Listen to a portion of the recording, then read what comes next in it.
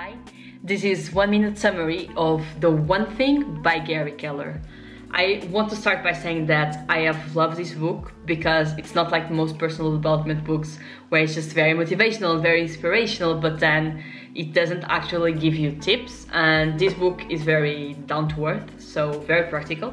I loved it. And it basically says that we all want to do too many things and to be good at everything.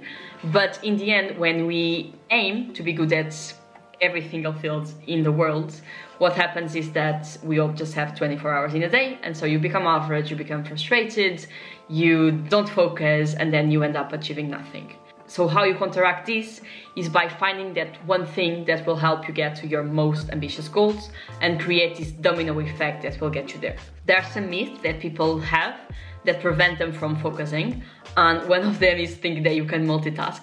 It's simply not possible. If you look at human behavior, you know that you just have like centralized attention, so you're just like shifting between tasks.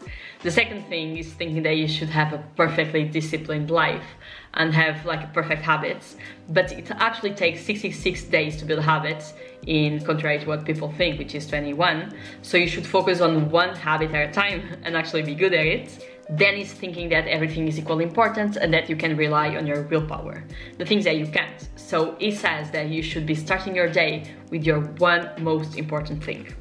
And now the question is, how do you find the one thing? And from these, there are two important things to consider, which is your purpose and priority.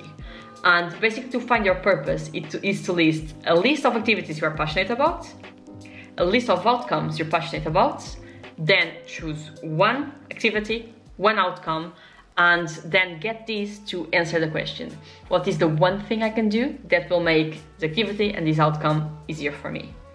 And then in terms of priorities is to look at what's the end goal, like where you want to get, what's the end of the line, and then debunk it into smaller chunks. What can I do in the next 5 years that will lead me here? What can I do in the next year, the next month, the next week? What can I do today and what I can do right now? And that's how you build this domino effect and get you to your one thing.